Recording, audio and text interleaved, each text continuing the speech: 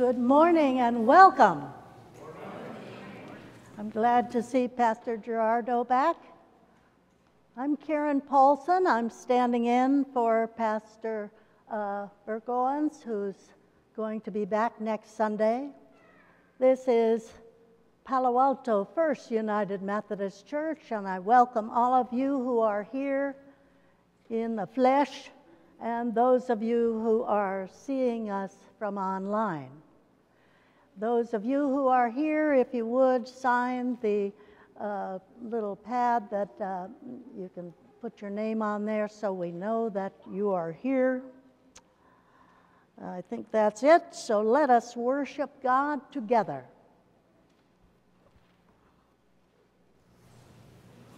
Good morning. We are very glad to have the Reverend Karen Paulson with us this morning, leading us in worship again while Pastor Burke is on vacation. Thank you, Karen. I have a few announcements in the life of our community. On the blue insert in your bulletin, there are instructions for donating to the United Methodist Lahaina Relief Fund to help those affected by the devastating fires. This effort is being spearheaded by the California Pacific Annual Conference. The quickest way to contribute is online, and the URL is in your insert. Or you can mail a check to the Cal Pacific Conference. The memorial service for Marty Creighton, a longtime member of this church who died last week, will be held Wednesday, August 30th at 11 a.m. at the Jones Mortuary in East Palo Alto. English Together is a discipleship opportunity this fall to help Spanish speakers in our communities improve their English.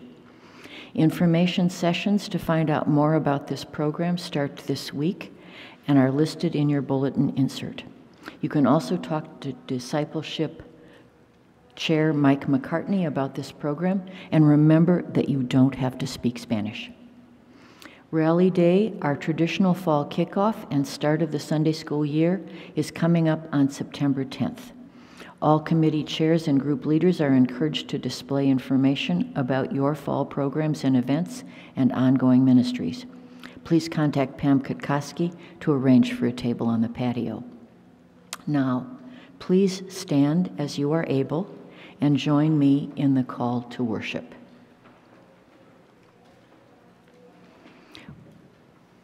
Welcome to worship this day.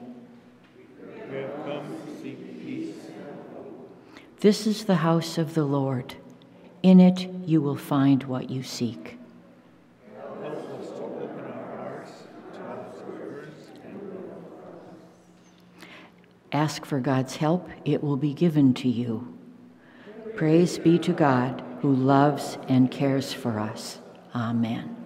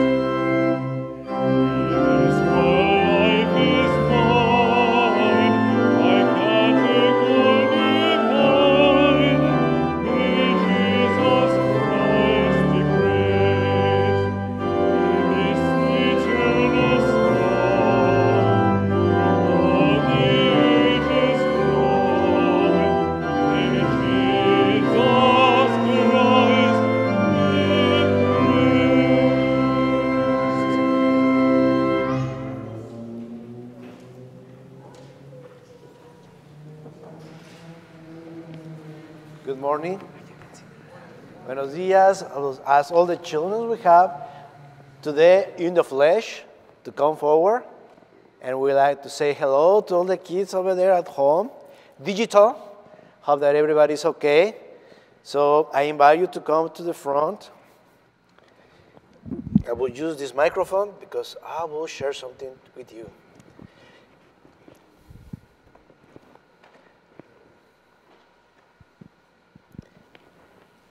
There you go.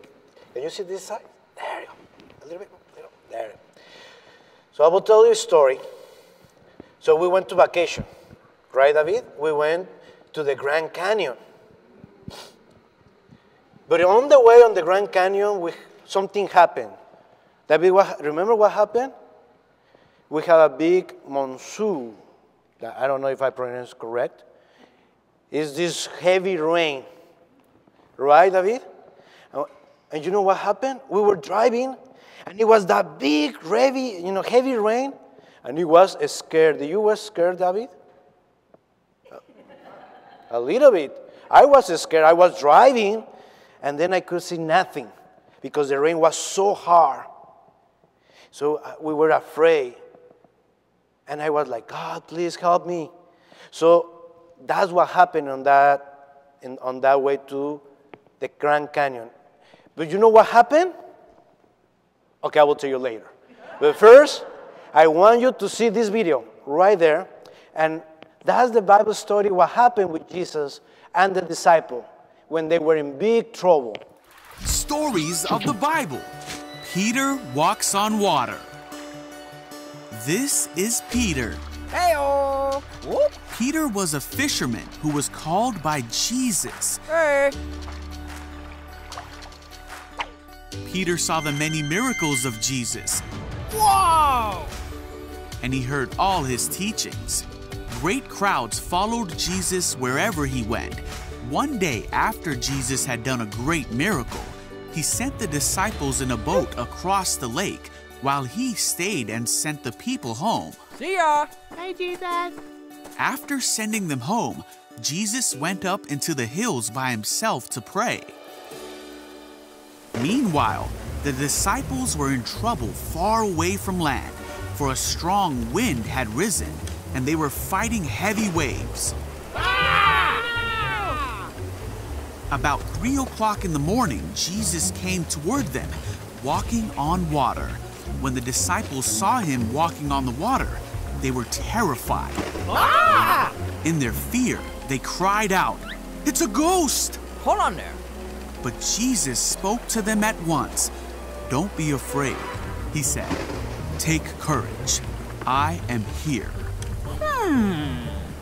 Then Peter called to him, "Lord, if it's really you, tell me to come to you walking on the water." So Jesus said, "Yes, come."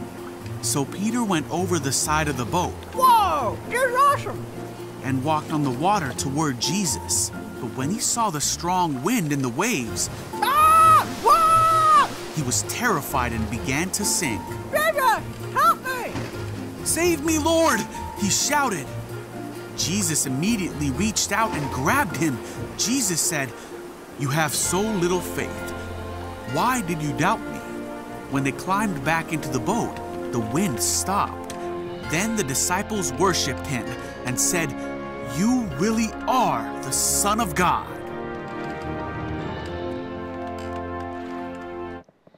So we were in the car. Pastor G was in the wheel. Shh, oh my gosh, it's so hot. But I had to be cool, so I was like, nothing happens. But then I said, like, God, I need to see the road. Please put me something to see.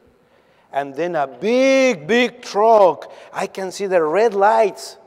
So I will start following the big truck so I can, get out of the road.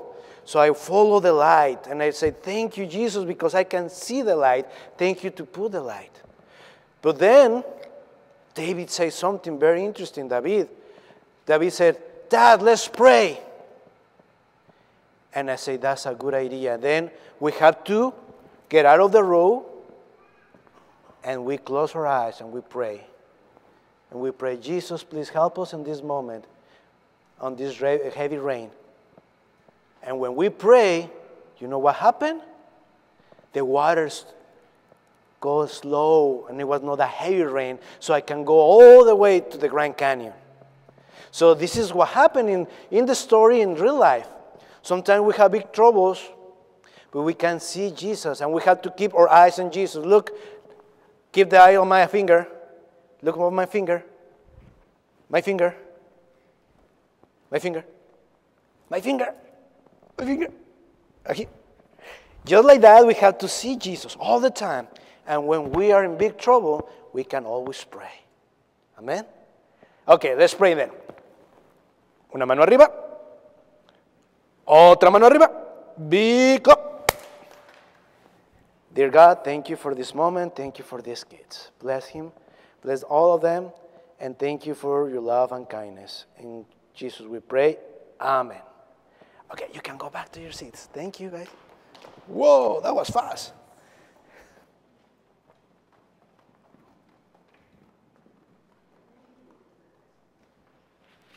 I think I mispronounced Senior Pastor's name.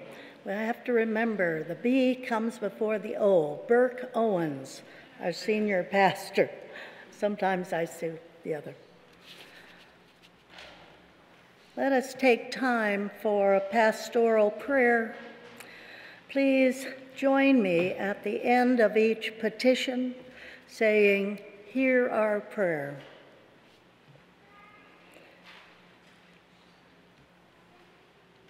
I'm not going to do that this time. No, thank you. We thank you, compassionate God, that you hear the prayers of every heart. Those who rejoice at good news in their lives have maybe relaxed on a vacation or been excited about school or are enjoying good health. Hear our prayers. For those who mourn when the circle of life is complete and a friend or family has died, such as our brother in faith, Marty Creighton, who passed on to God on Monday, August 14th. Hear our prayers. For those who have concerns for Maui and those 114 people so far who have perished, and the hundreds more who have not yet been found. Hear our prayers. And for those who are lonely or unsure of their lives at this time, hear our prayers. Thank you for hearing us in every situation of life as we all face struggles and uncertainties, sadness and joy, throughout this gift of life we are given. Help us to be aware of your presence and to hear your voice, for your word is our life. As we say together the prayer Jesus taught us, saying, "Our Creator, who art in heaven, hallowed be thy name. Thy kingdom come, thy will be done, on earth as it is in heaven. Give us this day our daily bread, and forgive us our trespasses, as we forgive those who trespass against us. And lead us not into temptation, but deliver us from evil. For thine is the kingdom, the power, and the glory forever. Amen."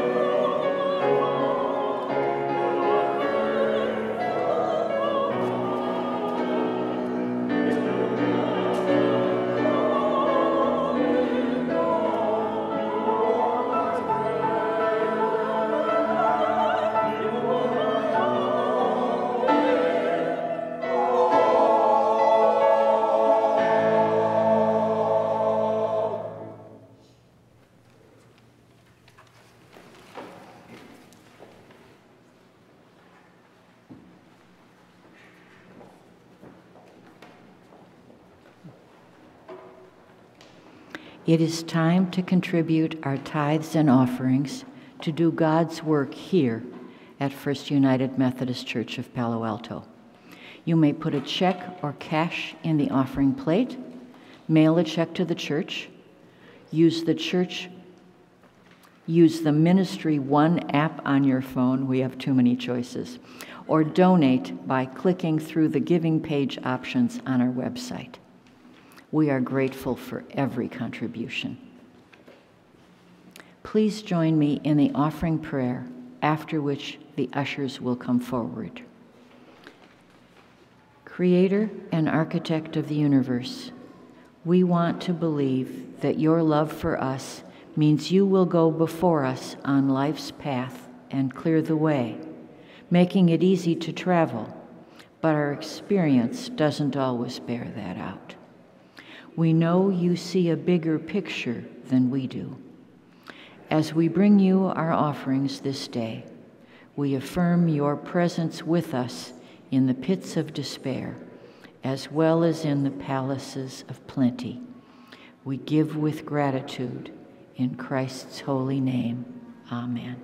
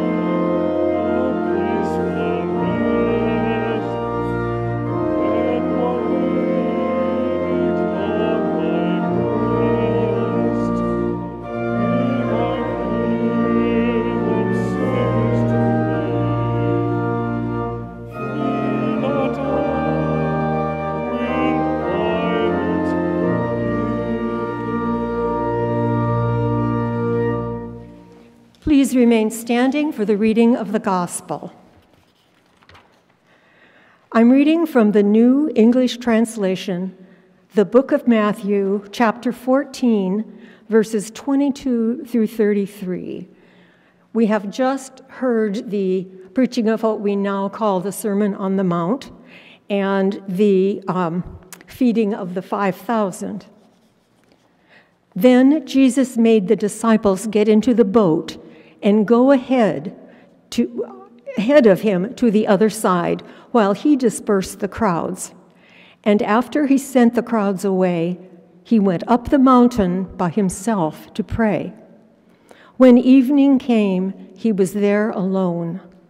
Meanwhile, the boat, already far from land, was taking a beating from the waves because the wind was against it. As the night was ending, Jesus came to them walking on the sea. When the disciples saw him walking on the water, they were terrified and said, "It's a ghost," and cried out with fear. But Jesus spoke to them, "Have courage, it is I, do not be afraid." Peter said to him, "Lord, if it is you, order me to come to you on the water." So he said, "Come." Peter got out of the boat, walked on the water, and came toward Jesus. But when he saw the strong wind, he became afraid. And starting to sink, he cried out, "Lord, save me!" Immediately, Jesus reached out his hand and caught him, saying to him, "You of little faith, why did you doubt?" When they went up into the boat, the wind ceased. Then those who were in the boat worshiped him, saying, "Truly, you are the Son of God." May God add blessings to this reading.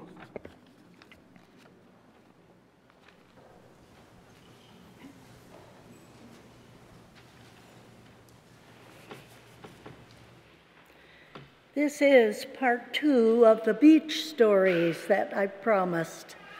As we mentioned last week, some folks are on vacation, some people have gone to the beach, and those of us who are here, at least we get to imagine being at the beach, feeling the salt air, the sand between our toes, as we listen to Jesus telling these parables by the shore.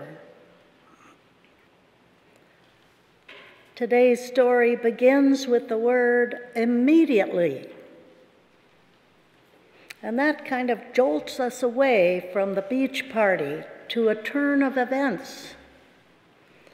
Jesus makes the disciples get into a boat and go on ahead to the other side of the sea.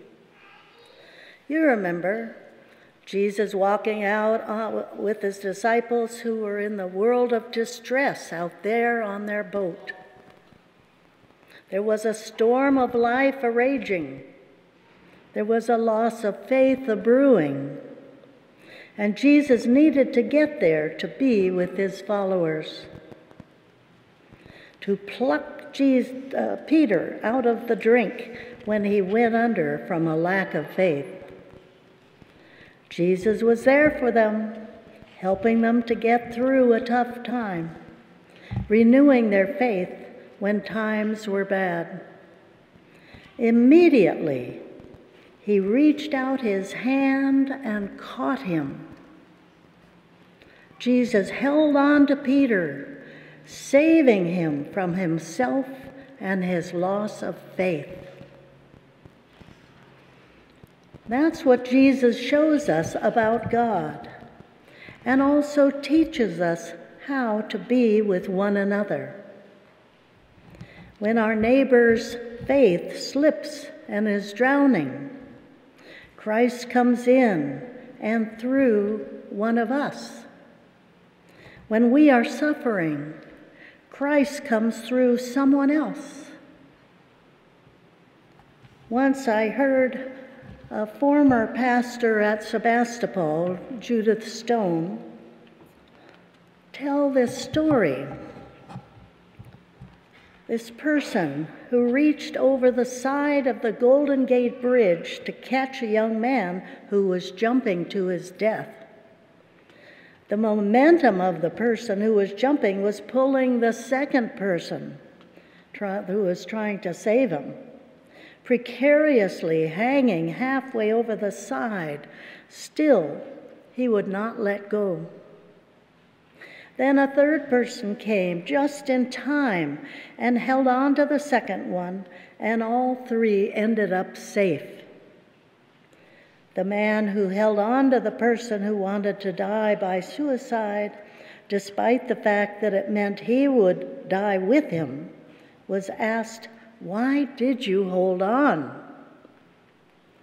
The man said, if he had let go of that young man, he would not have been able to live with himself. In such a moment, he had a sense that the other's well-being had everything to do with his own well-being. He needed to be a part of the effort to save a life in order to save himself for the rest of his life. Wow, powerful.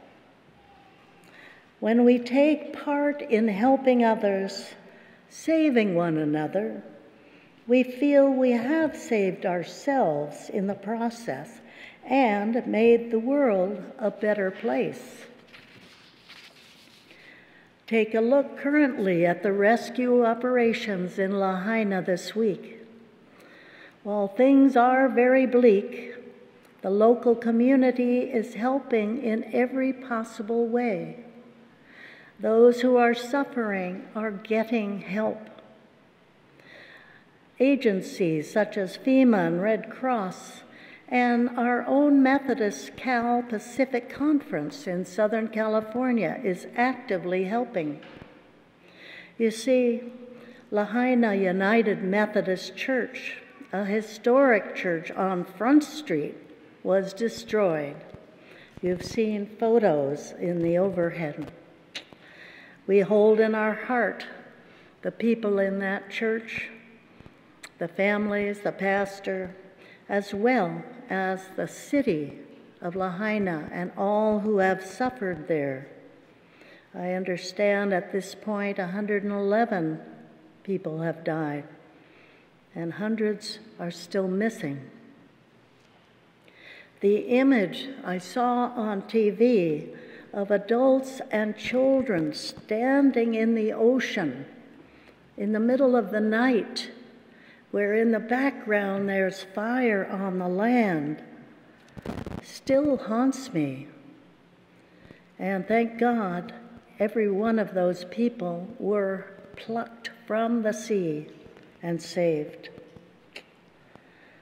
In another example of saving people from the storms of life was a woman member of the Board of Trustees of a church back east, whose job it was to make sure the private nursery school that was housed at the church paid their rent and kept their rooms clean and tidy and made sure everything was back in order for Sunday when the church Sunday school used the space. The church and nursery school needed each other's resources, but their relationship was contentious. The trustees found the grounds and rooms not really picked up, and the nursery school director felt the rooms needed painting and professional cleaning that the church was not ready to do. So back and forth, the emails would come and go, reminders and veiled threats were flung, and the trustee assigned to deal with the school was getting rather annoyed. One day late, after the parents had picked up their children at the nursery school and the trustee was just leaving the church office, she heard the director calling her over to the driveway where she always stood till all the families were off the property. Clearly, she was tired, but had a friendly greeting for the trustee. Then she mentioned some of her own hardships she and her family had been through. During the last year, her dad had had surgery. Her mother had been ill. Some of the families in the preschool had had their difficulties too. She shared how thankful she was for having the church as the school's location and its members being helpful to her and her family. She felt she could talk to the trustee about her troubles and her faith because, after all, it was a church. As the trustee listened and offered concern and care, there was a new relationship forming, a helping understanding. The church was a lifeline to the director of the school for more than just renting space. The nursery school gave the church a purpose, a ministry, to be Christ among families. They were both keeping one another from drowning. That is how Jesus shows us about God and also teaches us how to be with one another. Our community of faith is called, after all, the body of Christ. It's that name for a reason. We are Christ's hands and feet in this world. If anyone's going to save our neighbor or a stranger or a loved one, it's you and me. Now, maybe not heroic actions, but prayer, a handshake, a smile, a personal invitation to events that are coming, helping when we can. We are talking about saving grace through rescue work. We know an act of kindness just may make the difference to help someone get to the other shore. But let's not forget, sometimes we are Peter and our faith falters, or we fall into rocky water and we need saving. We are human, and life has its ebbs and flows and ups and downs. We have times when we can do the rescuing, and other times we can rest in the faith that Christ will be there for us somehow, some way.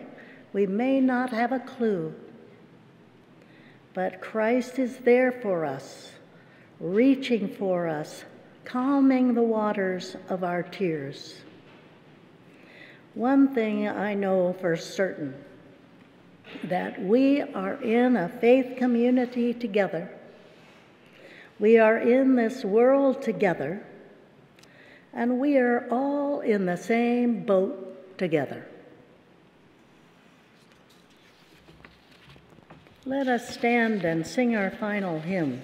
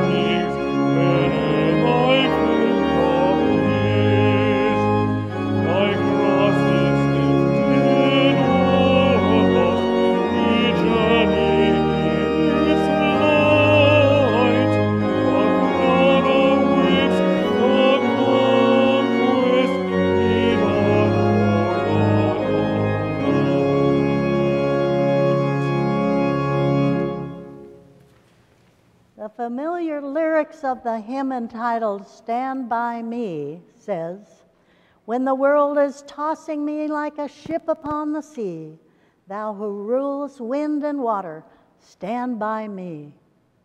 When I've done the best I can, but my friends misunderstand, thou who knows all about me, stand by me. Go into your day every day, knowing Christ stands with you, lifts you, holds you, guides you, and forever loves you. Amen.